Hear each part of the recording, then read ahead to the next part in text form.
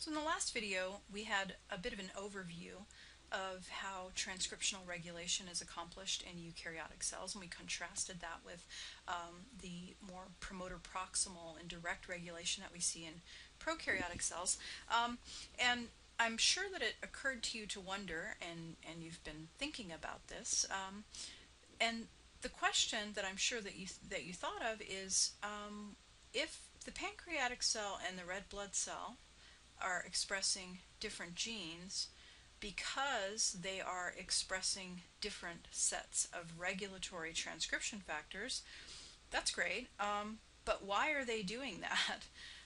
When did they start doing that? What causes an immature red blood cell to specifically express these transcription factors but not those? And those are very good questions, and that's what this video is going to address. And the answer in general is that these kinds of cell fate specification programs are set in place beginning very, very early in development, no matter what organism you're looking at. We start to see what's called differentiation, which takes an immature cell that doesn't really have a defined cell type and causes it to initiate a genetic program such that it becomes more specialized or more differentiated. And that begins to happen very, very early in development. For example, in humans, our developmental program is 9 months long, but within the first 5 days following fertilization, a lot of the very basic decisions about which cells in this little ball of cells are going to be making up embryo versus extra embryonic tissues like placenta have already been made, and so cells have become restricted in the cell type fates that they can adopt. So what we're going to focus on in this video is the developmental regulation of gene programs and specification of different cell types, and we're going to be looking at this as it plays out in Drosophila melanogaster, the fruit fly, because that is the model organism that was used to really investigate and figure out how this genetic program is specified in embryonic development.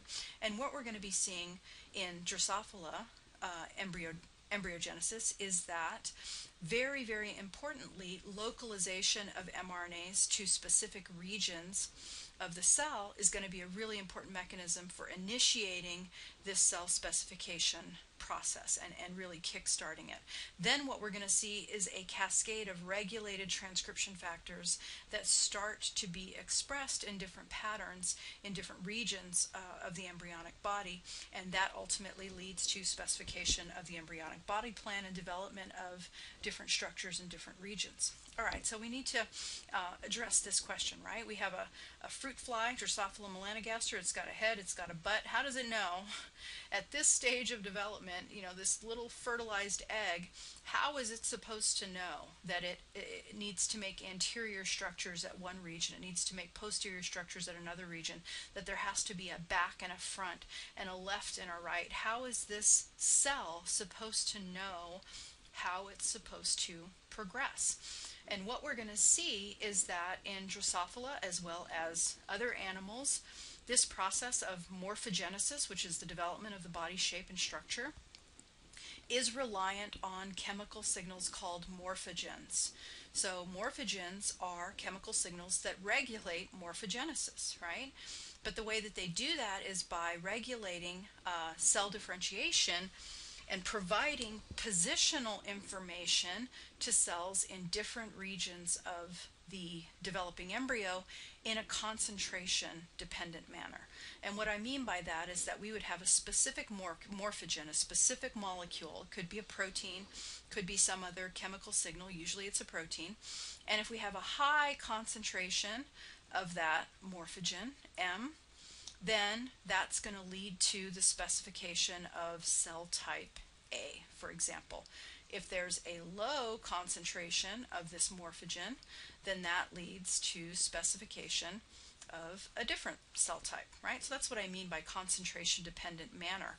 So if we express this protein and then expose different cells to different concentrations of this protein, we can actually see that initiating different types of signaling pathways or cascades, such that we start to turn on different sets of genes, and ultimately that's going to lead us to specify different cell fates. Now, when does that start to happen? Well, in Drosophila specifically, it really does happen at this stage.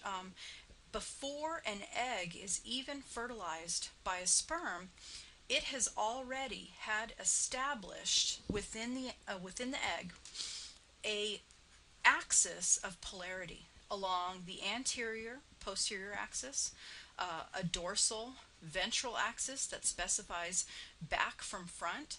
So even though this egg hasn't even been fertilized yet, it already knows that eventually, once fertilization happens, this part of the egg is going to go on to see the establishment of cells that are going to form anterior structures like the head, like the eye, like the lips, like the antennae. And the posterior region is going to be associated with those other posterior structures, and same for the dorsal ventral axis. So it's back here even before fertilization even takes place.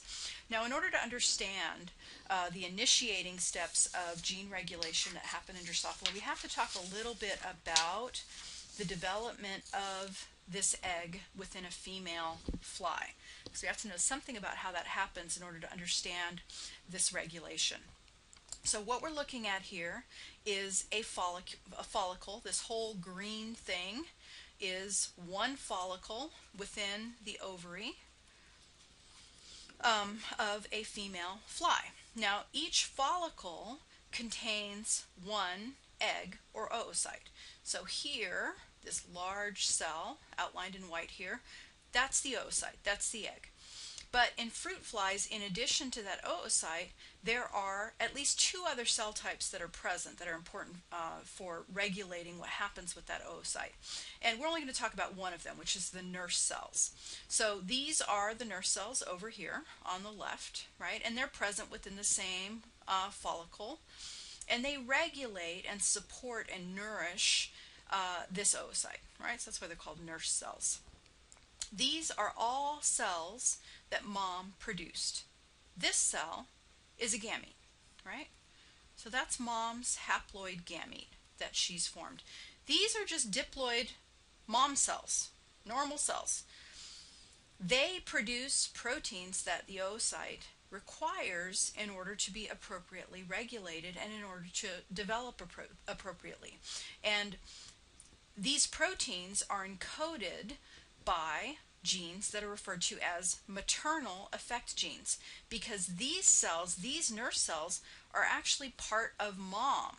They're not part of the gamete, right? They're part of mom's body. And so these nuclei contain the genes that are expressed to regulate development of this oocyte that we call maternal effect genes, because it's mom's genome having an effect on the development of this oocyte once it's fertilized and becomes an embryo. This is the oocyte genome, right? Which once it's fertilized by a sperm, oocyte, is going to become the embryonic genome, right? Once we have fertilization happening, the paternal and the maternal genomes are going to combine within one nucleus, and that genome is then going to be the embryonic genome or the zygotic genome, right? So we combine sperm genome, oocyte genome, and that becomes embryonic as opposed to maternal. Right? So these are cells that are technically part of mom's body. These are the gametes that are going to form the next generation.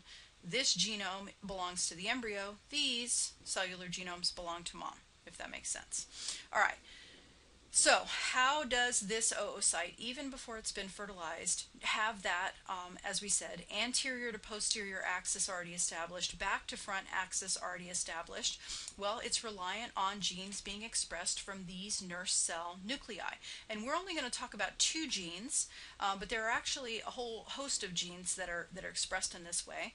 We're going to talk about two, and those two are bicoid and nanos. So in this nucleus, the bicoid gene is transcribed. The bicoid mRNA, which is represented as this little blue triangle, is produced, and then it's transported out of this nurse cell into the oocyte and specifically localized to this region of the oocyte. The region of the oocyte that's in direct contact with the nurse cells is where that bicoid mRNA gets localized. A different gene in the genome, the nanos gene, gets expressed within these nurse cell nuclei. That mRNA, which is represented by the little yellow sphere, gets transported into the oocyte likewise, but it gets specifically transported to the opposite end of the oocyte, which is the end that's furthest away from the nurse cells. So just based on the position of these different regions of the oocyte relative to the position of the nurse cells within the follicle, that's how we establish the initial anterior to posterior body axis, because it turns out that this region that was closest to the nurse cells that has the high concentration of bicoid mRNA is going to specify anterior head structures. This region that was furthest from the nurse cells that has the highest concentration of nanos RNA is going to specify posterior structures. All right. Now, why is that going to happen? Because it turns out that these mRNAs, once translated, are going to be specifying their protein products, right? The bicoid protein is specified by the bicoid mRNA. And so at this region of our developing embryo, we're going to have a high concentration of bicoid protein, and at this region of the embryo, we're going to have a high concentration of nanos. And because proteins can diffuse within the cytoplasm, what we're going to see established is what's called a gradient, a concentration gradient, right? These are our morphogens that we were talking about that are going to regulate how these cells in this developing embryo are going to develop, what their specific differentiation program and cell fate specification is going to be based on the concentrations of these morphogens that those cells are going to be exposed to, right? So we take a slightly different view of this. Here's a light microscopy image of a follicle with an unfertilized oocyte. Here's our oocyte. Here are our nurse cells over on the left. Blue is indicating the presence of bicoid mRNA. And so what we can see is that the blue is present here in the nurse cells because that's where the mRNA is being transcribed, remember, from these nurse cell nuclei. It then gets transported into the oocyte. So this is actually inside the oocyte, but then localized and tethered to this specific region of the oocyte. Now, what happens during the maturation of this oocyte is that these nurse cells are eventually going to degenerate, and this oocyte is going to expand to take up the entire space within that follicle sort of cuticle covering that it has. And so a little bit later in development, we go from something that looks like this in the follicle where the oocyte's kind of squished over to the side and we've still got nurse cells, to a state where the oocyte is starting to occupy the entire follicle structure. And so here what we're seeing is the localization of the nanos RNA, mRNA, to what's being specified as the posterior region of the embryo. And this micrograph really shows us very nicely that gradient of protein that begins to be established once that mRNA gets translated, right? The mRNAs are localized here, the protein is synthesized, the protein can then diffuse away from that site where they were created, and we end up with this gradient of protein concentration across the embryo, where the highest concentration is here where the mRNA was localized, and then the concentration decreases as we go away from that. We would see a similar concentration of our bicoid protein that would be high here and then would decrease as we go further from that site of localization as well. All right, so these are our two morphogens. This is how we establish a gradient of protein expression by mRNA localization within the oocyte. But what are these morphogens? What do they do and how do they do it? Well, it turns out that what they are genes that encode regulatory transcription factors. And so these bicoid and nanose proteins are going to be interacting with specific gene sequences within the genome to activate the expression of specific genes, right? So what we're going to see is that depending on where in the embryo a cell is, it's going to be seeing a different concentration of bicoid and nanose, and that's going to regulate which genes begin to be expressed in that cell. All right, so what we have essentially is early in embryonic development in Drosophila, we have an embryo that kind of looks like this, where we have many individual nuclei all present within a common cytoplasm. This is a result of mitotic division without cytokinesis, so that we have one cell cytoplasm with many nuclei within it. And each of these nuclei is being exposed to a different concentration of bicoid and nanose protein. Over here at the posterior end, they're seeing high concentrations of nanose, and over here at the anterior end, they're seeing high concentrations of bicoid, right? And then low concentrations of the other morphogen. So low nanose over here at the anterior, low bicoid over here at the posterior region. And so in each one of these nuclei that's being exposed to these different concentrations of these transcription factors, nanose and bicoid, these nuclei are going to start switching on different specific sets of genes. And so these maternal effect genes, bicoid and nanose, are now going to be starting to activate gene expression programs in the embryonic genome. So remember, we said these are embryonic genes that are now going to start to be expressed within this developing embryo in different patterns based on which genes are getting switched on and off by these different morphogen concentrations. And so these maternal effect genes and their differential expression pattern across the embryo activate different downstream genes, which we're just going to collectively refer to as the segmentation genes. There's several different classes, but the basic idea is very simple. Based on the concentration of these morphogens, transcription factors that these nuclei are seeing, they're going to start to initiate different gene expression programs. And those are going to be maintained as we go from one embryonic development stage to the next. And so initially what we get is just a very gross, blunt specification of anterior to posterior, dorsal to ventral.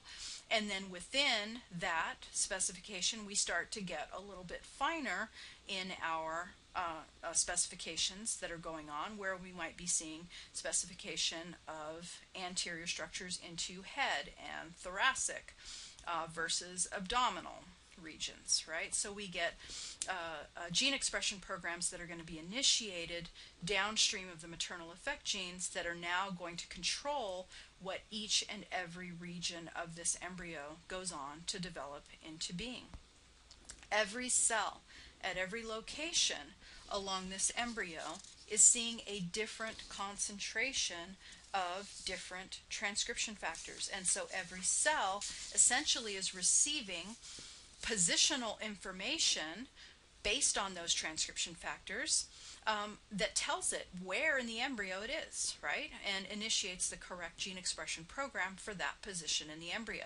Now, as I said, we're just looking at anterior posterior. There's a completely different set of morphogens that controls the dorsal to ventral or back to front gradient. So if we imagine that we are, a cell that ends up being positioned here within the nucleus, we are getting positional information along this AP axis based on the concentrations of bicoid and nanose that we're seeing. We're also getting positional information along the dorsal ventral axis, and as embryogenesis goes on, we're going to be getting positional information about left, right, and other structures that are nearby as well. So initially we establish this body plan, AP, dorsal ventral.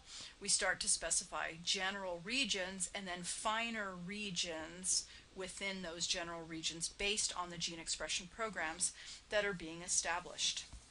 Right, so this is kind of what we see along the length of a developing embryo, is that every single position that a cell is at, let's say a cell finds itself in this stripe, is going to be associated with different concentrations and combinations of specific transcriptional regulators, right? And so CRIPL is a protein that's regulated by the presence or absence of nanos. And so we see in that specific yellow stripe that we have these specific concentrations of these transcription factors, and as a result we switch on this specific gene called evestripe2, which defines this specific segment and controls what identity it is going to assume. Now, because what we see in Drosophila is this segmentation or striping pattern that gets established along the AP axis, that's where this name segmentation genes comes from. So these are the embryonic genes that are now being controlled in their expression by the maternal effect genes, those morphogens that had a different protein concentration pattern along the length of the embryo.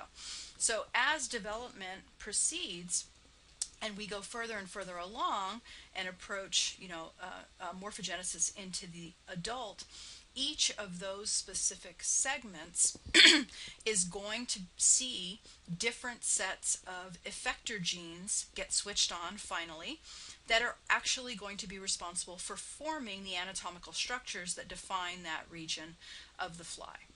Right at the head, we're going to see development of eye, lips, other mouth parts, antennae, and all of those other structures that are characteristic of the eye, because these specific gene programs that were established here are eventually going to turn on the effector genes that cause these specific structures to form.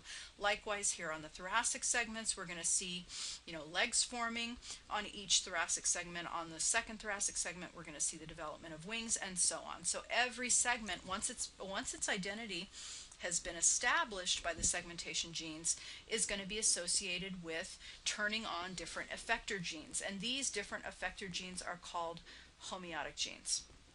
This is certainly one large class of effector genes that controls the specification of body structures on these different segments. And these are identified in Drosophila. We now know that they're conserved across phyla. They're really important developmental regulators. But essentially what happens is that once you switch on a homeotic gene that's expressed in a specific region, that's going to be turning on the set of genes that control a particular body structure, eye, antenna, bristle, leg, right, in that region. And so to see how these things work, we can look at what happens when you disrupt their normal expression, all right? So in Drosophila, there is a homeotic gene called ultrabithorax, which is normally expressed in the third thoracic segment of the fly. So when we're looking at this fly, thoracic segment number 1 is kind of tucked away up here. We can't really see it very well. This is thoracic segment number 2, on which the wings develop. And thoracic segment number 3 is right here, and it doesn't usually develop wings. Instead, what it develops are these little balancing organs called halteres. That's normal development. Now, the reason that this third thoracic segment develops the way that it does is because it expresses this ultrabithorax homeotic gene, which represses all of the genes that would otherwise lead to the formation of this anatomical structure that we call T2, right? And the wings and bristles associated with it. So if we knock out ultrabithorax expression in T3, there's nothing telling this thoracic segment number 3 that it's not thoracic segment number 2. And so what we see happening is that we see a reiteration or repetition of thoracic segment number 2, and we end up with a fly that has 2 thoracic segments number 2 and no thoracic segment number 3, right? So loss of expression of an important homeotic regulator of the formation of body structures leads to disruption of the body structures that are formed, or what's called a homeotic transformation. Another example of a homeotic gene that provides pretty dramatic effects when we misexpress it is antennapedia.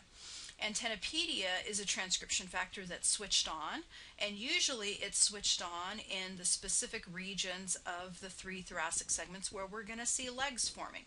So when antennapedia gets switched on in T1, T2, and T3, at those positions we see genes being activated that lead to the formation of legs in those regions.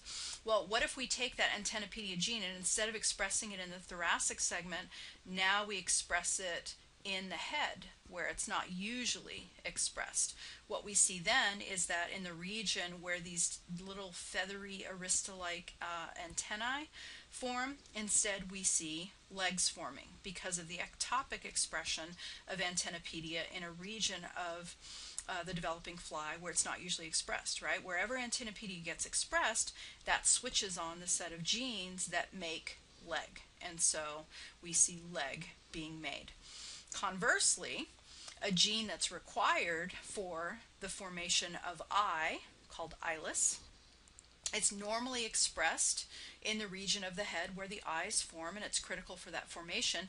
If we express that gene in other regions of the fly, then what we see is a phenotype where the fly shows extra eyes. Anywhere that eyeless gene was expressed, we now see genes being switched on that attempt to lead to the animal's anatomical structure, the eye, right? They're not normalized, they don't have neuronal connections, they don't work, the fly doesn't see through them, but you can definitely see these structures forming on other regions, including the legs and along the back, right? So key thing to recognize here is that when these homeotic genes get switched on, downstream of those segmentation genes, they actually flip the switches on the genetic programs that lead to specific body structures forming.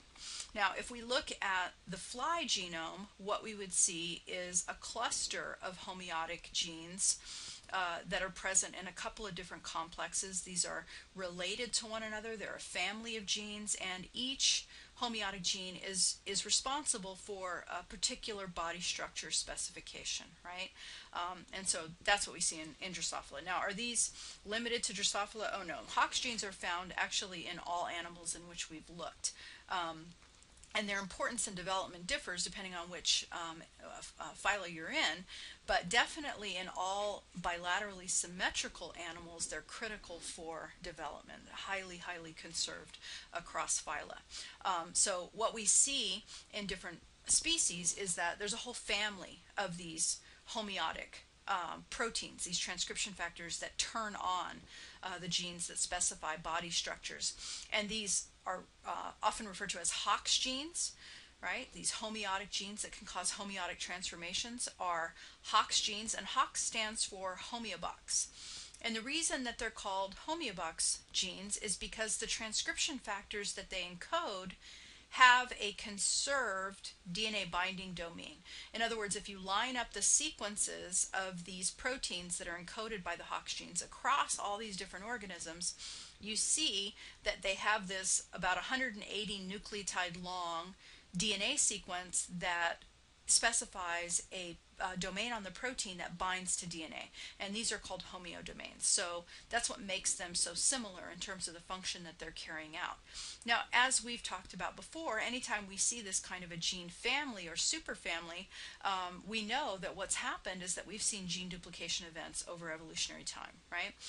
We can see non-reciprocal recombination events leading to gene duplication. We can see translocation events that lead to representation of these genes at different locations in the genome, and both of those seem to have happened many times over evolutionary time, which has expanded the Hox gene family tremendously. So here's the idea. Originally in some primitive ancestor, we had a Hox-like gene, only one copy. Duplication event, we now have two. Another duplication event, we've now got four. And so in our early bilateral ancestor, we had a cluster of Hox genes that may have looked something like this, 7 Hox genes, right?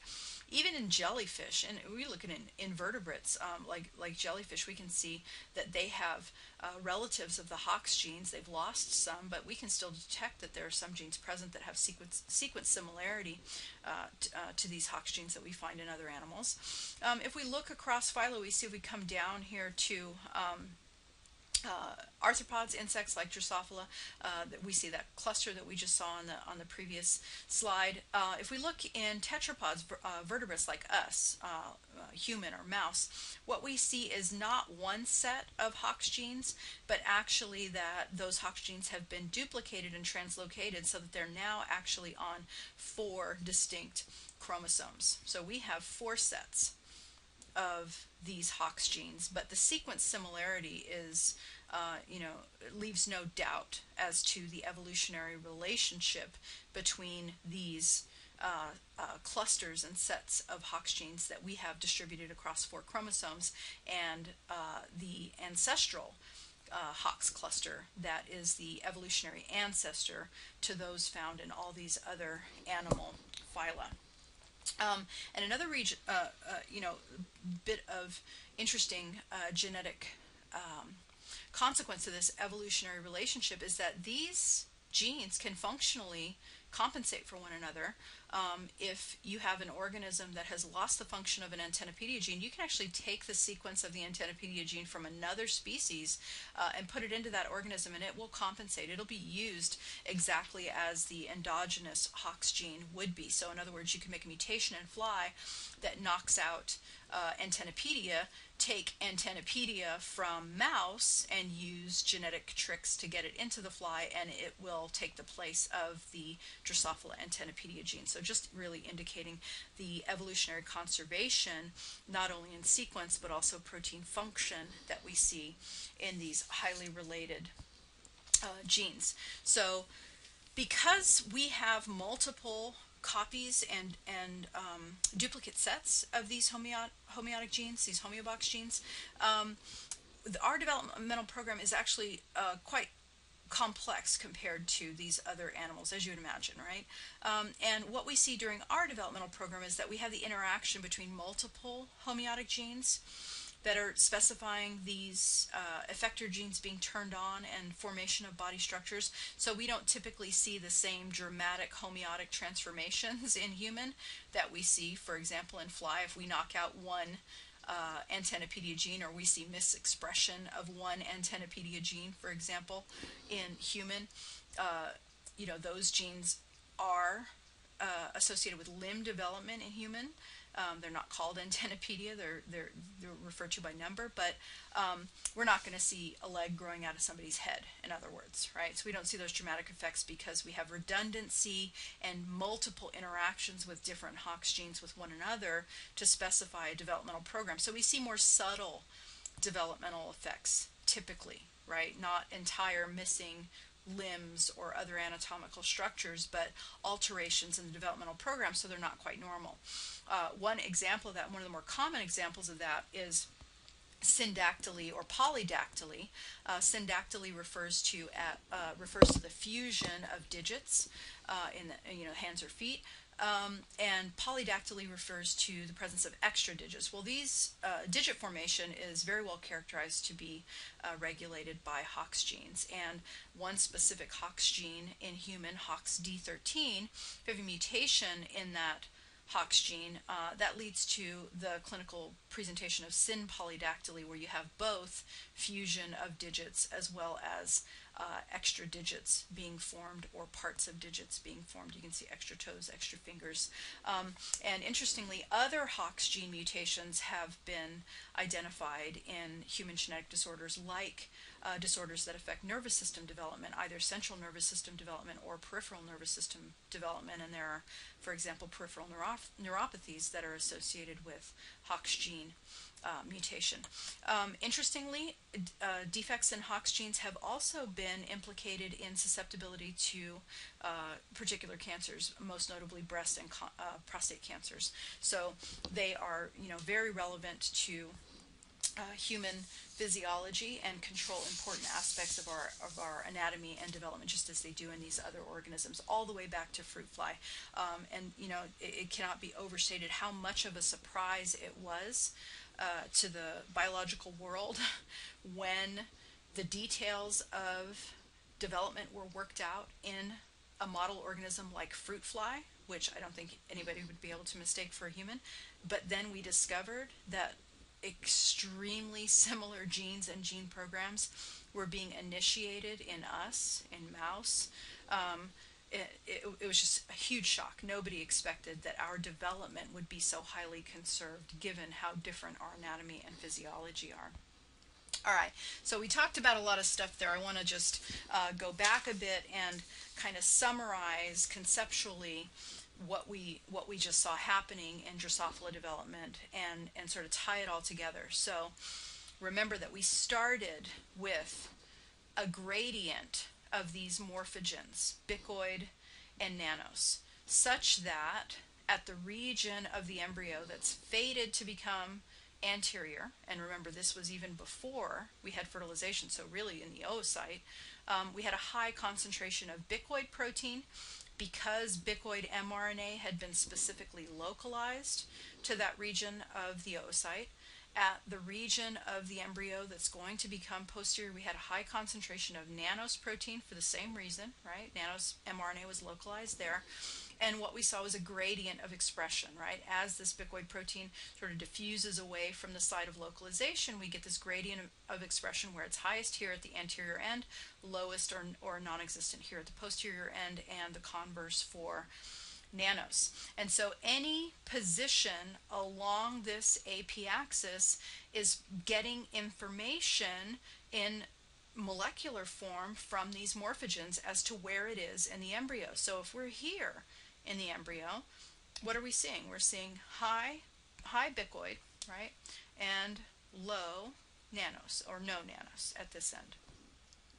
And so let's imagine that these proteins, bicoid and nanos, remember they're transcription factors, they go on to interact with, let's say, just genes A, B, or some set of these, gene C. We've got three downstream genes that are going to be responsive to these morphogen gradients. And when you have high bicoid, low nanos, let's say that we see gene A specifically being activated. Genes B and C stay off, right? And so because we've activated gene A, maybe gene A encodes a transcription factor. And so now we express in these cells at this region of the embryo transcription factor A. Well, what is that transcription factor then going to be doing? Well, it's going to be, in turn, regulating the expression of other genes. So let's say downstream of transcription factor A, we switch on genes D, E, and F, right? And downstream of those genes, which are also transcription factors, we switch on additional target genes, right? So we now have transcription factor D that's hitting specific genetic targets in the genome. We have transcription factor E that's hitting specific targets in the genome. We have transcription factor F that's hitting specific targets in the genome. And so we get target gene regulation taking place downstream of this genetic program that is going to lead to finer and finer specification of what the cells in this region of the embryo are destined to become. So we initiate a morphogen gradient which switches on a gene, right? This is a very simplistic example. Obviously, it'd be more than one gene, which leads to expression of a specific transcription factor, which switches on target genes, which may encode additional transcription factors, which are going to switch on additional target genes, and so on and so on. So we get this cascade of regulated transcription that leads to these very finely regulated genetic programs that specify the cell fate of the cells that are in this region of the embryo. Here at the other end, what would we be seeing? We'd be seeing low bicoid and high nanos, so the opposite scenario. And same genes in the genome, right? These cells have exactly the same genes, but now because we've got high nanos and low bicoid, we're not going to see gene A switched on. Gene A is going to stay off, and maybe we see gene B switched off as well, or stays off, and instead gene C is switched on. And because gene C also encodes a transcription factor, we're going to see a different set of genes switched on. So now genes G, H, and I, for example, right? Here in the middle region, what are we going to see? Bicoid approximately equal to nanos, right? Now let's say, same genes, gene A, gene B, and gene C. But now let's say that gene B is specifically switched on, genes A and C stay off in response to this. And so now we get transcription factor be expressed, right? Which switches on downstream genes K and L, whatever they do, right? Key point here is that these morphogens that are initially expressed in the oocyte switch on different sets of genes that encode different transcription factors, which are themselves then going to switch on different sets of genes, which may encode transcription factors that switch on additional sets of genes. Ultimately, those target genes at the end of this cascade are going to be genes that actually define the actual identity of these cells, right? So we get this finer and finer specification of cell identity that initiated with these morphogens and their concentrations within the embryo, right? So we get initially a cell that has received information that tells it you're anterior, right? So anything in this region is going to have that very general cell fate specification. But as a result of different genes that get switched on, now we're going to get a little bit of a finer specification. So you're not just anterior, you're head, or you're thoracic 1, or you're thoracic 2, or you're thoracic 3. So still anterior, but now your fate has been defined a little bit more specifically, right? Additional genes get switched on. Now, you're not just head, maybe you're specifically going to become eye. You're specifically going to become antennae. You're specifically going to become mouth parts. So your identity and fate is becoming more and more specifically defined with every additional set of genes that get switched on. Now you're not just an eye, you're going to be a specific neuron in the eye. You're going to be providing structural support. You're going to be an enzyme that produces pigment, right? So specific genes that are required to form the anatomy and lead to the physiology of the eye, and so on and so on and so on down the line, right? Getting more and more specific as we go. So this initial specification, very general, was initiated by our maternal effect genes. And then we got those segmentation genes that got switched on, that defined more precisely what anterior and posterior meant all along the anterior-posterior axis. And from then we get these homeotic or homeobox genes that actually lead to effectors being turned on that lead to specific body structures, right? So that's what we've been talking about. But the same sorts of morphogenic cues that we see happening in Drosophila development, they're also regulating vertebrate development. If we look in mouse development, we see, not bicoid and nanos, but other related morphogens providing this kind of positional information as well. And so you can have, let's say in early embryonic development, you've got a ball of cells that are all fated to become some part of the embryo. And now this cell starts to produce a morphogen, right, some chemical signal, and secrete it out of the cell. Well, that signal is now going to diffuse away and is going to be signaling to the other cells in the embryo in a concentration-dependent manner in a very similar fashion as to what we see in Drosophila. As I said before, there are more things in common in our developmental program than things that are different if we look at the molecular level and how this actually plays out.